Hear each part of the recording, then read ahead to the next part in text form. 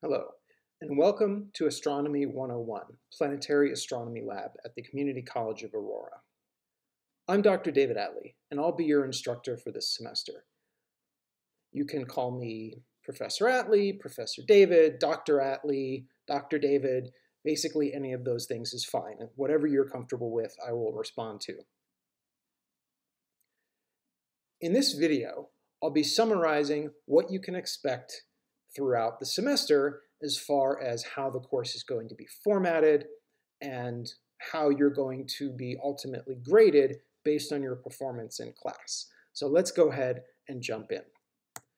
Before we get into the course-specific content, I do have a few words that I want to say about COVID-19. And please pay careful attention as circumstances have changed since last semester. Due to the ballooning of the Omicron variant, CCA is changing how we're going to be organizing our COVID response this semester. First, masks continue to be required in all public indoor spaces, regardless of vaccination status. So if you're vaxxed, you're unvaxxed, you're boosted, doesn't matter, you need to be wearing a mask indoors on CCA property, and you need to make sure that you're wearing your mask correctly. Because the Omicron variant is so much more contagious than the Delta variant, it's important to make sure that we're all doing our absolute best to prevent the spread of coronavirus within the CCA community. First, unlike previous semesters, cloth masks are now out. So the college is requiring that everyone wear either a disposable surgical mask or, even better, a KN95 mask. It's also important to make sure that your mask is covering both your nose and your mouth, and that you have the best possible seal around your face. At this point, I'd hope that we all know how to put on a mask properly, but let's just review some basics really quickly. I'm going to take my mask, I'm going to apply it to my face using the ear loops. I'm going to stretch out the mask to cover my entire face from my nose to my chin.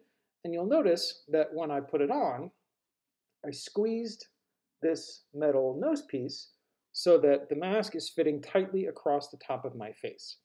This gives a good seal and limits the amount of puffery that happens around the outside of my mask, instead of having my in-breath and out-breath go through the mask itself. Doing this also makes it less likely that my mask is going to slip off of my nose as I'm talking. So it makes it easier to keep my face properly covered, and it means that I won't have to touch my mask as much or fidget with it to keep it in place. As you're wearing your mask, try to avoid touching the outside of your mask. And then once you're ready to take your mask off, remove it using the ear loops and dispose of it using a proper trash container. In addition, we also have a vaccination and testing regime that's new this term. So you either need to present proof of vaccination, so that means 2 doses from either the Pfizer or Moderna vaccine or a single dose from the J&J, or submit weekly test results. So the weekly testing is going to be kind of a pain, so I encourage you, if at all possible, to get yourself vaccinated if you haven't already.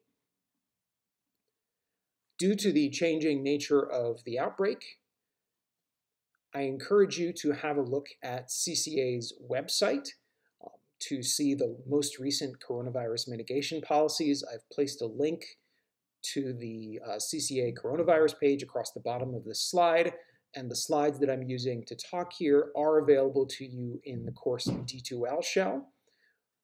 So you can always dig in and find these slides and use that link, or you can go to ccaurora.edu/coronavirus.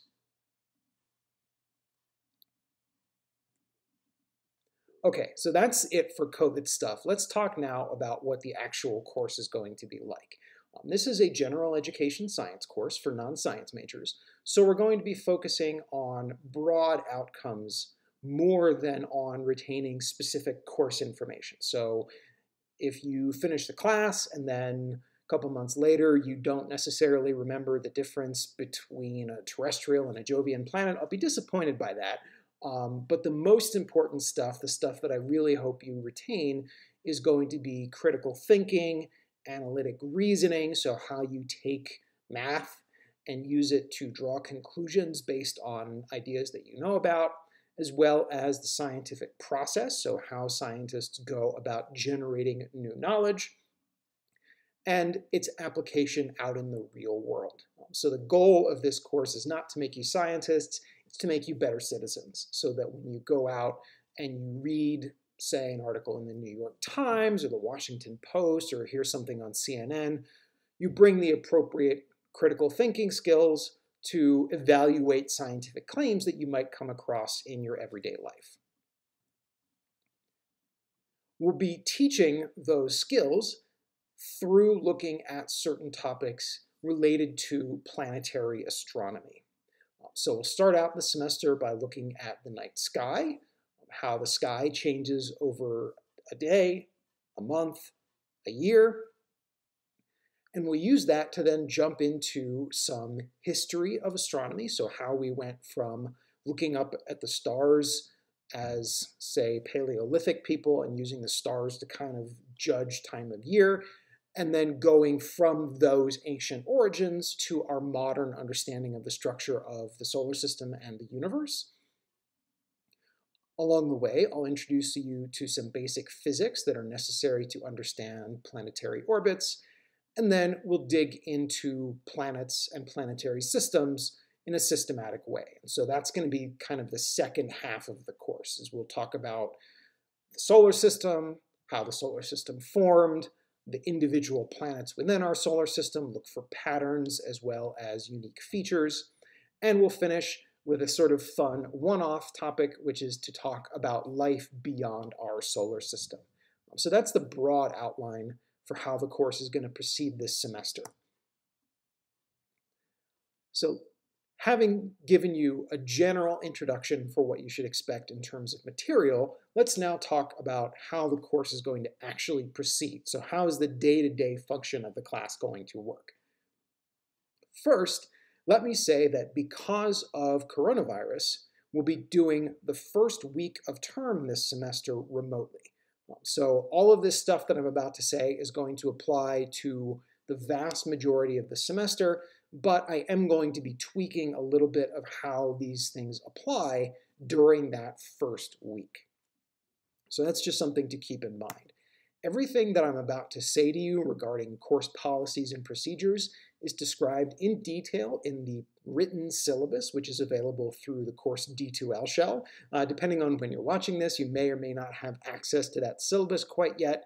But once the first day of term starts, you'll be able to see the written out version of all of these policies. And that's the official agreement between me and you about how the course will proceed and how you'll get evaluated at the end of term.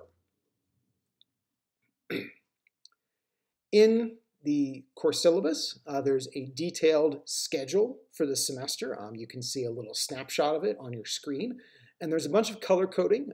Color coding marks different key parts of the course. I'm also produced a printer-friendly version of this, which is in grayscale. So those colors, instead of being bright colors, are different shades of gray. And that's going to be more easily, or that's going to be better read if you print it out and want to keep a paper copy with you. So if you do want to carry around the course syllabus, print out the printer-friendly version. That will just look better. Okay, so everybody always wants to know, how am I going to get graded? How's my course grade going to be evaluated? So there will be a combination of different factors that are going to contribute to your overall course grade. I've summarized the weighting for each of those factors here, and then we'll go through those one by one in detail over the next few minutes. Because this is a lab class, attendance is really important. That's by far the best way to keep up with the labs, but also to learn the material so that you have a chance to interact with me, ask questions, hear questions from your classmates. So attendance is a part of your course grade.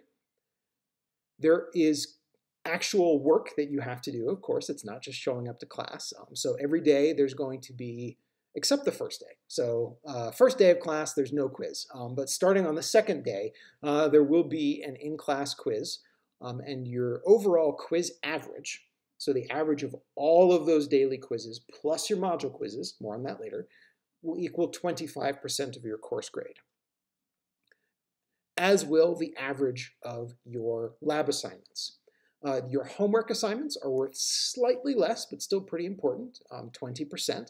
And then there are going to be 2 long-term projects that you'll complete over the semester. The first is the Lunar Science Project that will start in Module 1 and which will be due about a month to a month and a half into the term. And then the second one is the Space Mission Project, which is going to be which will finish at the end of term and which will culminate with you, yes, you, giving a presentation in class. So again, more on both of those projects later. Your textbook for this term is an open education resource book that's distributed by a textbook organization called OpenStax, run by the University of Rice in Texas. That means that your textbook is free. It's called Astronomy by Fracknoy, Morrison, and Wolf, and it's available in a variety of formats. You can get a print copy from the bookstore if you really want to. I don't recommend that necessarily. It's a big, heavy book that you don't necessarily need to be carting around because I'll provide all of the material you need in class. And it is available for free. In a couple of different ways. You can go to the publisher's website, openstax.org, where you can read the textbook in your browser. I've also embedded the textbook into its own module within the course D2L shell. And in that module, you will also be able to make annotations, so highlight or make notes to yourself in the book itself. You can also do that on the OpenStax website. So there are a number of good ways that you can read the textbook for free.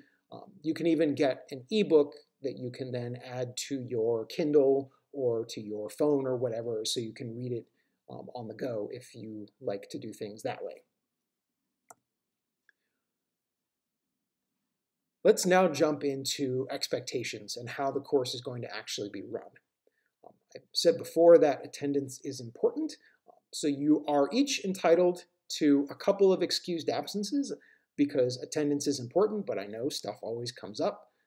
You get sick, family member gets sick, you have to go to the doctor, and you're all entitled to 2 excused absences with minimal fuss. All you have to do is say, hey, Professor Atlee, I'm going to be out on this day, and I will excuse you from that class, and then that's fine. If you have a medical emergency, like you get into a car accident and you have to go to the hospital, please don't send me an email. Go to the hospital. If you have a medical emergency, chances are you're going to have some sort of paperwork that comes out of that. Just bring it to me the next time you're in class and show it to me, and I'll excuse you for that for the relevant dates, and that's fine. So I'm not going to be too picky about, especially about emergency type situations, but do your best to give me some sort of documentation so that I'm going to trust you and you're going to help me to trust you, and it's just kind of a mutual relationship. I will excuse more than 2 absences, subject to some discretion. I try not to be too strict about that, but don't abuse the privilege. That's kind of my best advice. As long as you're making a reasonable effort to regularly come to class and then to talk to me if you have an issue, it should be okay. So the one thing that I absolutely don't want you to do is just not show up and not say anything, because if that's the case, then you'll just be absent and you'll get a 0 for the day. If you have an excused absence on a lab day, we'll have to make up that lab outside of class time. So do please make arrangements with me to make up those labs in a timely fashion, because the lab schedule is synced with the course material, so you'll get more out of the labs if you're doing it around the right time in the course, connected to the material that's represented in the lab. In addition to just coming to class, it's also going to be very beneficial for you to prepare ahead of time. So read the assigned material before you come to class that day. That means that you'll be ready to take the reading quiz for the day, which is drawn partially from the reading, but also give you a chance to identify places where you're not entirely certain what's going on, to prepare questions that you want to ask me about. Also review your notes and any material that I've given back to you, like, say, graded quizzes, to see where you went wrong. And if you think that I still don't quite get this, that's another good opportunity to ask me a question. So the more that you're able to prepare for class ahead of time, the more likely it is that you'll succeed in the course. The daily quizzes are an important part of your grade. They're going to make up about 65% of your overall quiz average. The module quizzes will make up the other 35%, and I'll say more on those in just a minute. Your daily quizzes are generally pretty short. They're not designed to be excessively challenging. It's just an opportunity to review the material that you learned during the previous class and to demonstrate that you've successfully completed the reading. The lowest daily quiz score will be dropped. So if for some reason you just really struggle with a particular day because you couldn't do the reading or you missed the previous class and haven't had a chance to catch up yet, that's okay. That quiz will get dropped. And then in addition to those daily quizzes, which are short, which will last for only about 10 minutes, you also have your module quizzes that are administered through D2L on major topics. There are going to be 4 of those throughout the term, corresponding to each of our 4 big modules. Those take the place of exams, but they're much less highly weighted than a typical, say, midterm exam usually is in another class. So they're summary quizzes, but don't stress out about them too much. They're an hour. You have 2 chances to take each one. So if you aren't happy with how you did the first time, you can always go back and try again, though potentially with slightly different questions.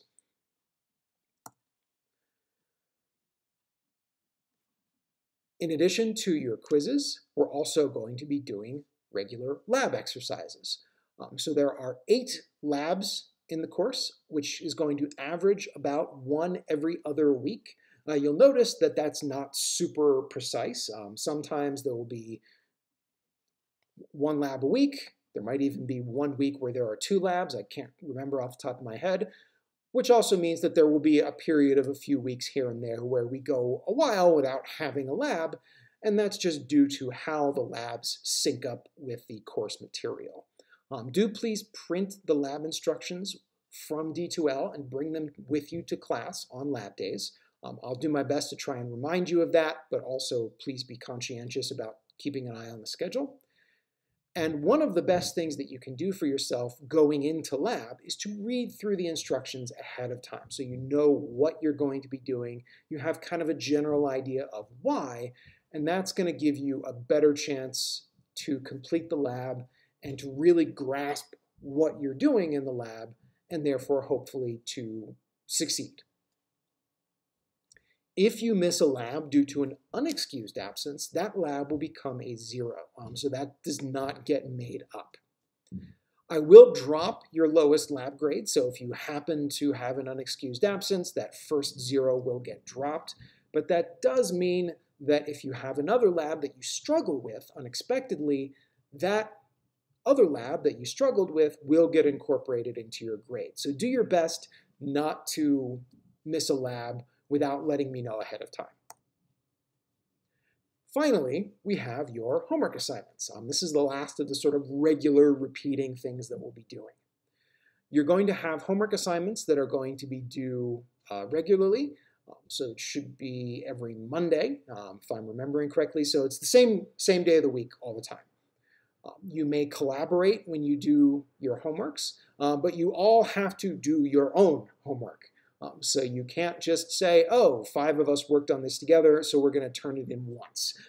Your homeworks are due through D2L, and I expect all of you to complete the individual assignments. Those do show up in the quiz area on D2L. So if you go into the course D2L shell, you'll see quizzes, and then you'll see like homework 1, homework 2, etc. So they're not quizzes. They don't go into your quiz grade. Those are your homework.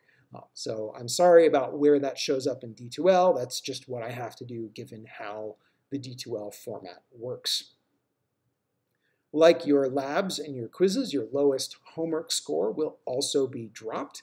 So again, if you accidentally miss a homework assignment and you don't get around to it before the end of the late work period, that becomes a 0, and then the first 0 will get dropped.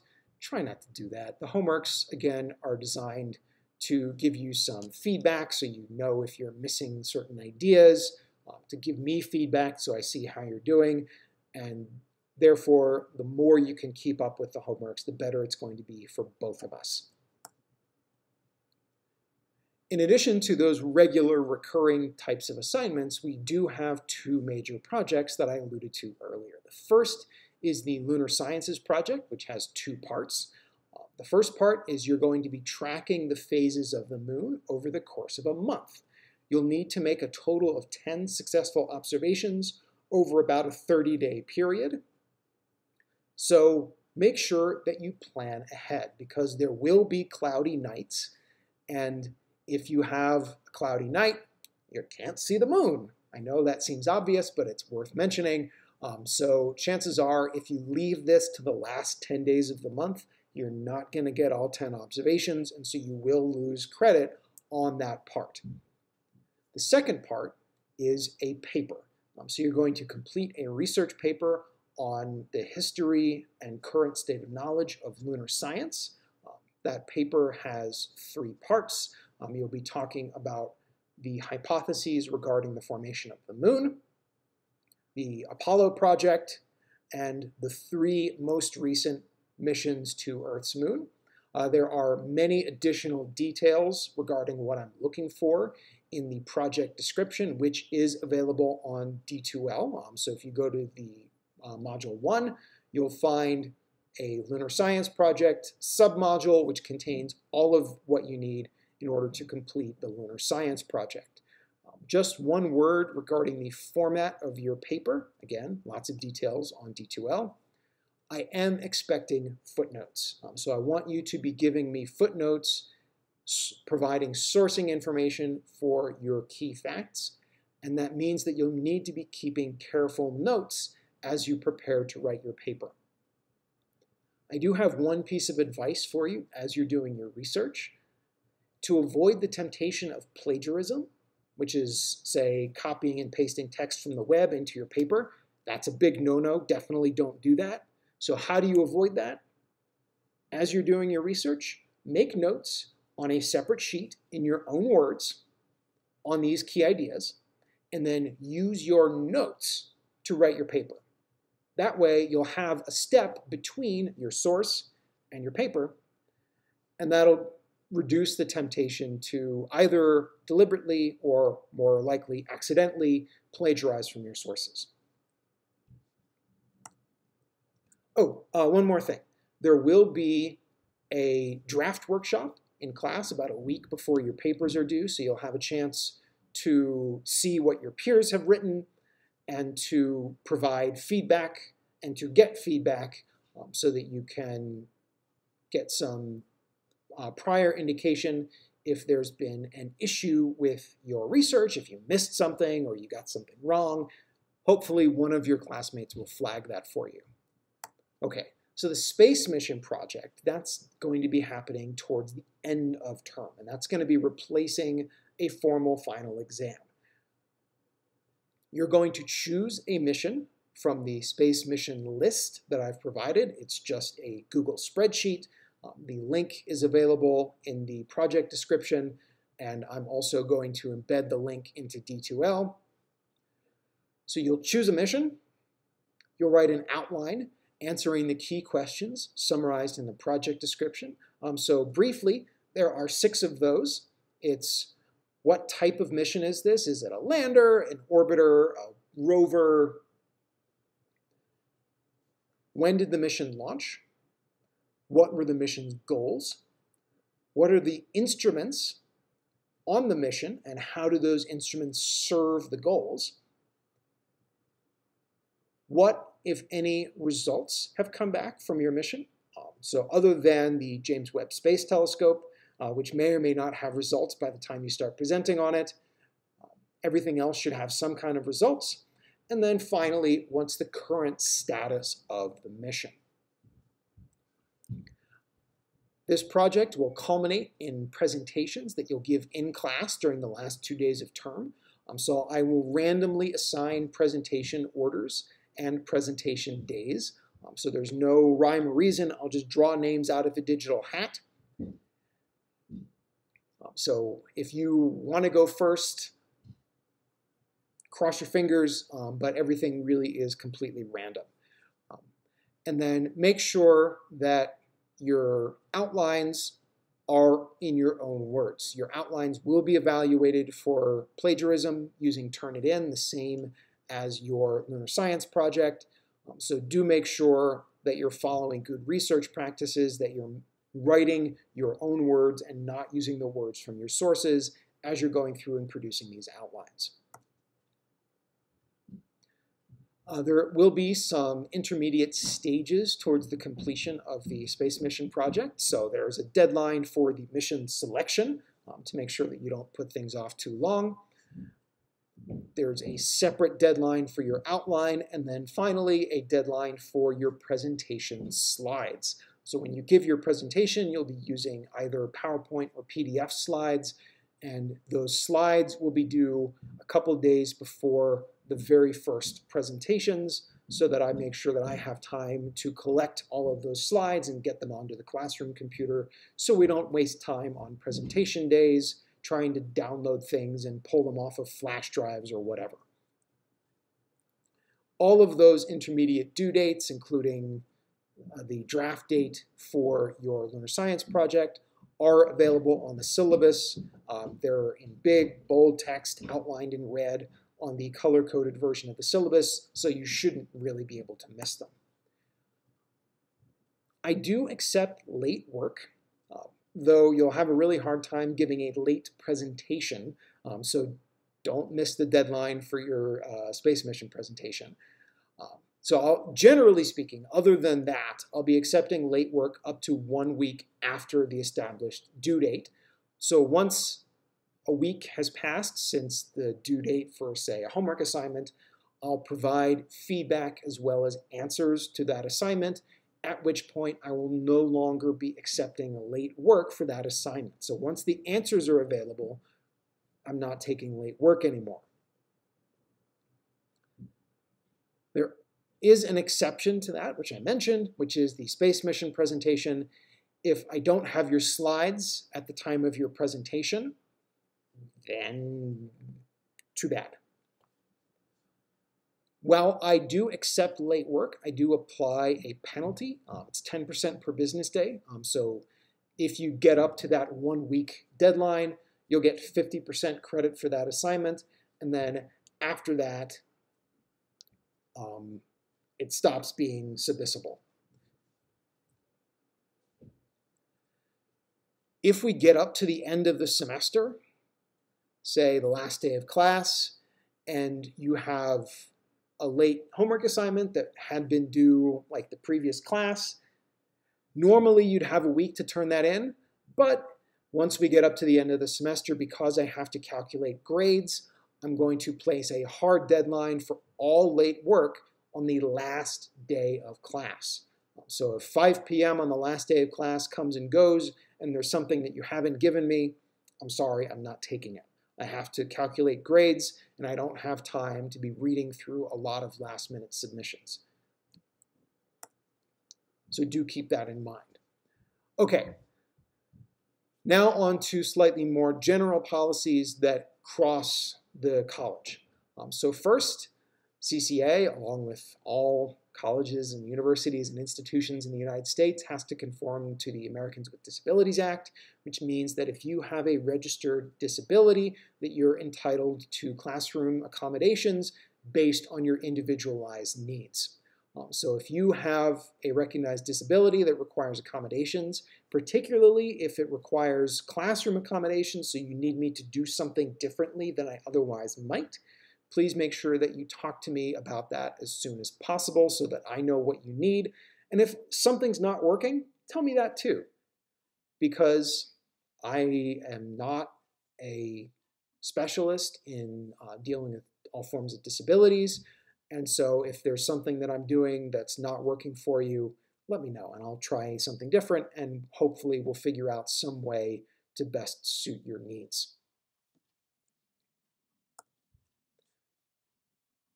Also regarding classroom organization, please leave your phones away in the classroom. We all have these wonderful, addictive, distracting devices that they call cell phones. Try not to have your phone out during class. I know it can be really tempting, but it's going to be much easier for you to learn the material and to succeed in the class if you don't have your brain on your phone and if instead it's focused on the course material, whether that's on me or your lab partners or whoever. So try to remain focused. I do allow tablets and laptop devices with the understanding that students oftentimes like to use those to take notes or to keep track of course materials. So as long as you're using those devices for classroom purposes, that's fine. But cell phones, please leave those put away. And do your best to remember to silence your devices. I know sometimes it's easy to forget, so if your phone goes off in the middle of class, it's not a big deal. Just try your best, because the more often that happens, the more distracting it's going to be for you and for your classmates. I'm also required to implement CCA's academic integrity policy. Academic dishonesty in any form, whether that is cheating on an exam or plagiarism or assisting another student's violation, that's one that oftentimes gets forgotten. All of those things are forbidden by CCA and across the Community College of Colorado system. The penalties for those things can include academic sanctions like reduced or otherwise failing grades, up to and including disciplinary sanctions by the college, which can extend as far as expulsion. I've never had a student expelled for any kind of academic dishonesty in my class. I hope never to do that. So please don't put me in a position where that could happen.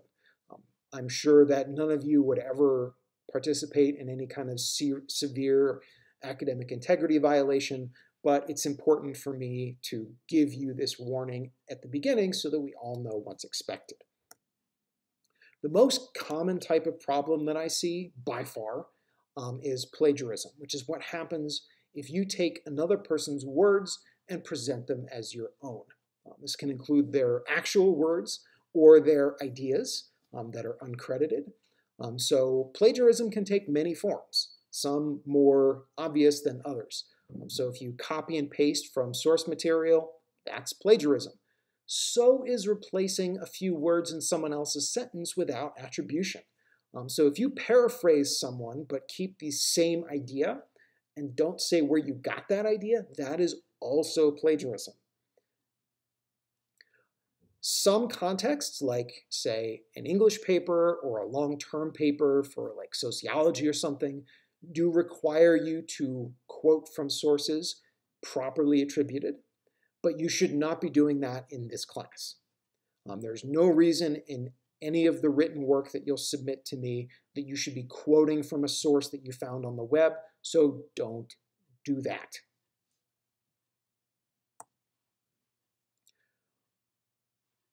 One way that this can show up is students using homework help sites.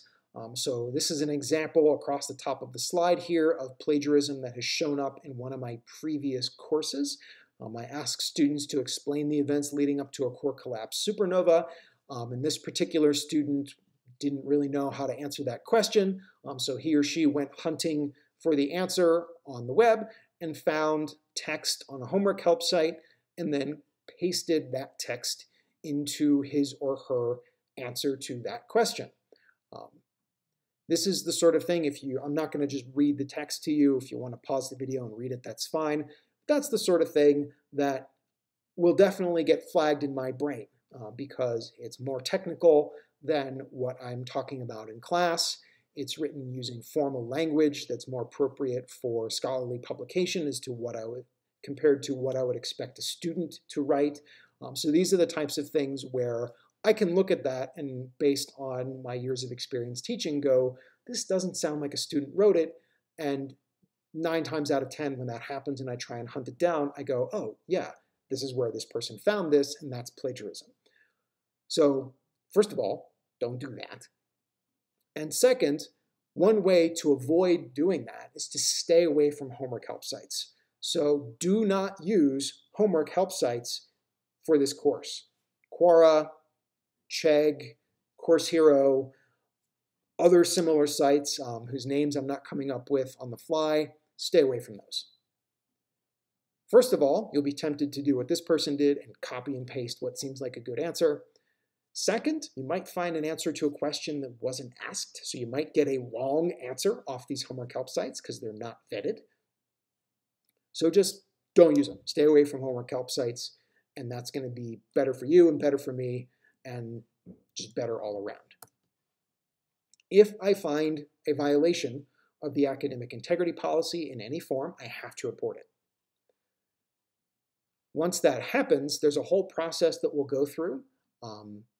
And we'll talk and I'll kind of see where you were and what you were thinking, and we'll evaluate how to move forward based on individualized circumstances. Let's try to avoid that. So if it becomes necessary, I provide the details of CCA's policy, but if you exercise good judgment, stay away from copying and pasting from web sources, and don't cheat on an exam, which is easy not to do. Chances are it's not going to be an issue for you, but it's important to talk about this stuff in advance again. So at a minimum, if I find that the violation was unintentional and incidental, I am going to require you to resubmit whatever it was that you did that caught my attention. And the grade on that's going to be reduced. It's going to be reduced at least 1 letter grade, potentially more depending on the severity of the violation. That's the minimum. Depending on how things go, I might recommend more severe penalties, but those all depend on circumstances. So more severe penalties, either for more severe violations or for repeat offenders, include 0s for the assignment. I can recommend you fail the class, and that's the most I can give you is a failing grade for the course. But there are also more severe penalties that it can be imposed by the college if there's a record of previous violations and depending on individual circumstances. And that can go as far as expulsion. It's unlikely, but that is the maximum possibility. So it can go quite severe under extreme circumstances. Again, I really hope this is not a problem. I don't particularly like having to talk about the academic integrity policy because I don't like having to invoke it, but that's one of those things that has to be clear up front. Okay. Thanks for your attention. I know this is kind of a long video, but it's important to have everything set out at the beginning. I'll remind you one more time that all of these policies are available in the written syllabus on the course D2L shell. So do go and have a look at those if there's anything I said today that you're not certain about or if you want additional information. And of course, also remember that you're free to ask me questions and I will be happy to clarify anything you're not sure about. Thanks for watching, and I'll see you in class.